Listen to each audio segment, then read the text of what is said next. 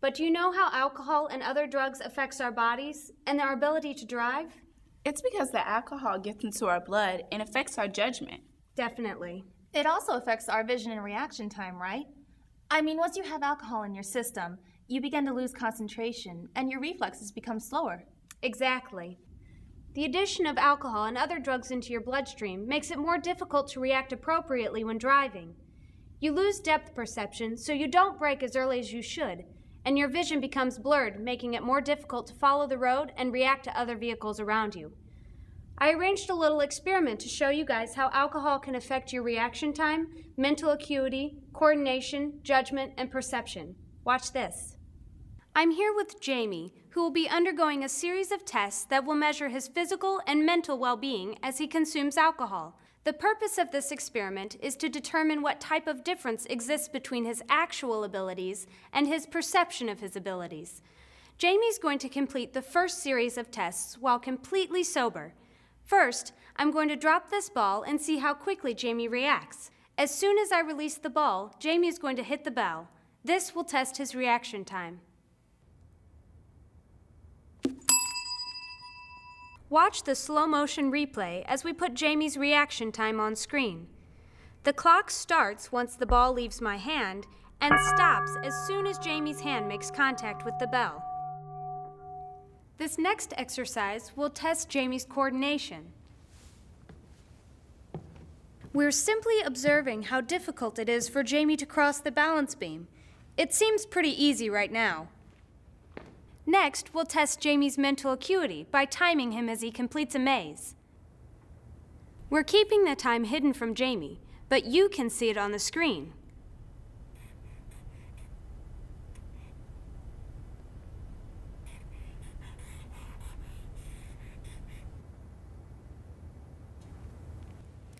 He's going to repeat these tests multiple times. However, Jamie, who's of legal age at 27, is going to consume a bottle of beer before the next test. Now, 15 minutes after his first beer, I'll give him a breathalyzer test to determine his blood alcohol concentration. Once we get a reading, look for it on the screen.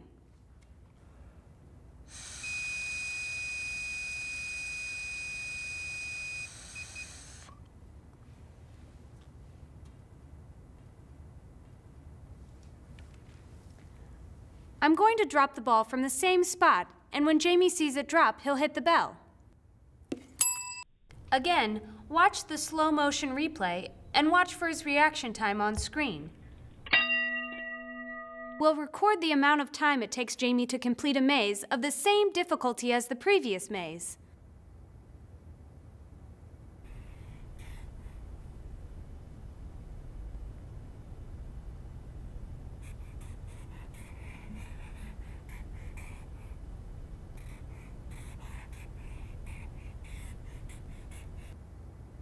Let's keep going.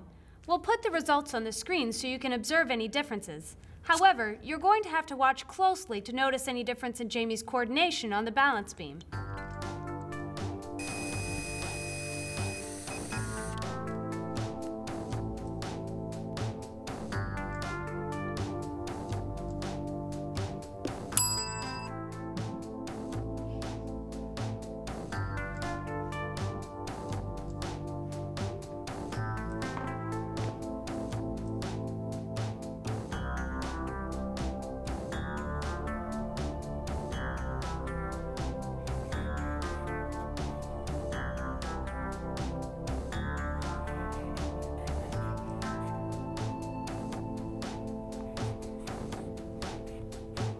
So how do you feel now?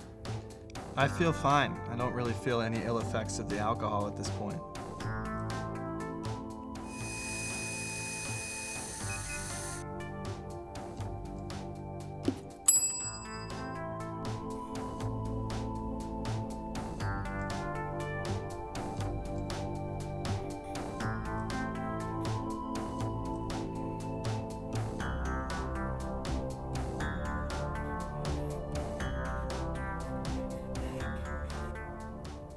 After 3 beers, do you feel like you're doing any better, worse, or performing consistently on these tests? I feel like I'm still doing pretty much the same as how I was doing before. my reaction time feels about the same, and I feel like I nailed that last maze, so I feel like I'm pretty much about the same.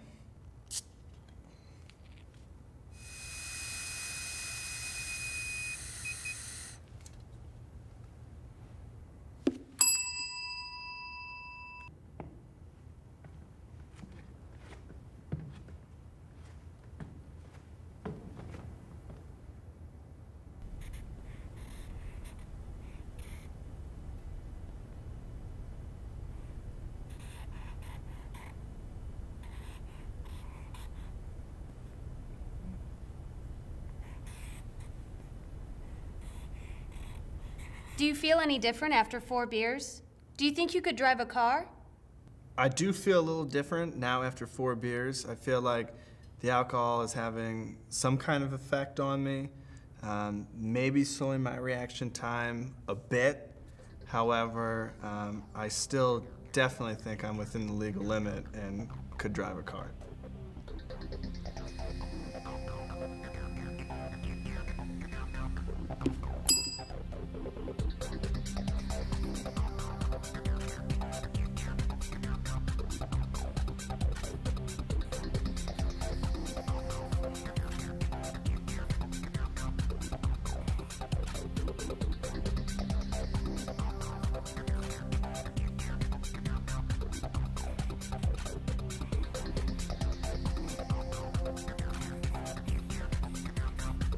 Five beers later, what are your thoughts?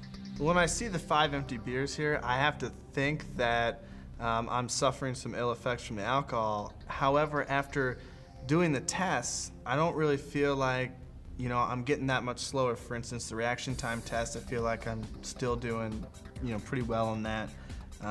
Knocking through the mazes.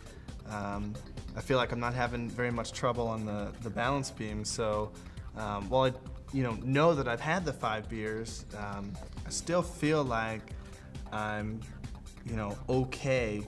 I might be near the legal limit, but I still think I'm okay to drive.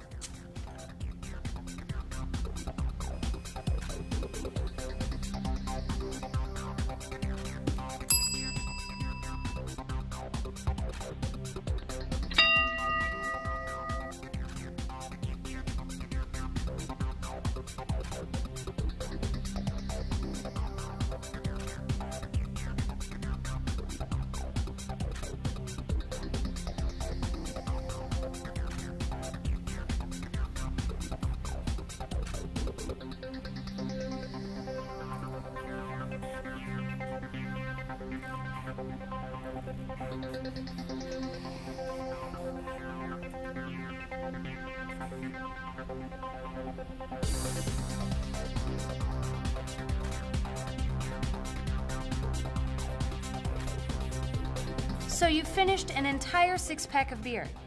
Honestly, how do you feel about your reaction time and your ability to drive a car? Well, as far as my reaction time goes, I feel like I've been consistent on the Bell test. I haven't felt that I've gotten any slower with that. Some of the other tests, like the balance beam, there's a little waver in there, and on the maze, I felt they've all been pretty easy throughout. So based upon that, I still think I can drive a car without too much difficulty. I'm probably near the legal limit, but I still think I can drive a car. Well, your blood alcohol concentration passed the legal limit after your 5th beer, and your reaction time was negatively impacted. You definitely showed more hesitation when crossing the balance beam, and you were looking a little shaky at the end. Overall, your performance on the mazes suffered with more alcohol in your system. First of all, it only takes a split second of a difference to go from safely stopping to colliding with someone. Second, Jamie's older and his tolerance is greater than yours. 2 beers would affect you differently than they do Jamie. Finally, and most importantly, with zero tolerance laws, it doesn't matter whether you've only had a sip of alcohol or a couple beers. Any trace of alcohol gets you in major trouble, and you'll be sitting at home with your parents on Friday and Saturday nights. Now that was only one person, and alcohol does affect everyone differently, but the outcome is always negative. Do you guys have any initial thoughts? Well, I thought it was interesting how he kept saying he felt fine, but his blood alcohol concentration kept rising. Yeah, and his reaction time was clearly getting worse with each beer. How couldn't he notice that? Well, I guess that goes along with what we mentioned earlier about judgment. He was probably incapable of knowing exactly what the beer was doing to him. You're all right. Not only was the alcohol affecting his reaction time, coordination, and mental acuity, but it was minimizing his ability to assess the situation clearly. Maybe that's why so many people drive drunk. They don't necessarily believe it's okay to drive drunk, but they lose the ability to make the right decisions, which leads to more drinks and eventually getting behind the wheel. That's a big part of it, Adam. So while you're sober and able to make good decisions, just don't drink at all. And if you see a friend drinking, do whatever you can to make sure they don't get in the driver's seat. Save yourself the embarrassment, the money, and possibly even your life and the life of others. Wait until you're at least 21 to drink, and never get behind the wheel after doing so, regardless of your age.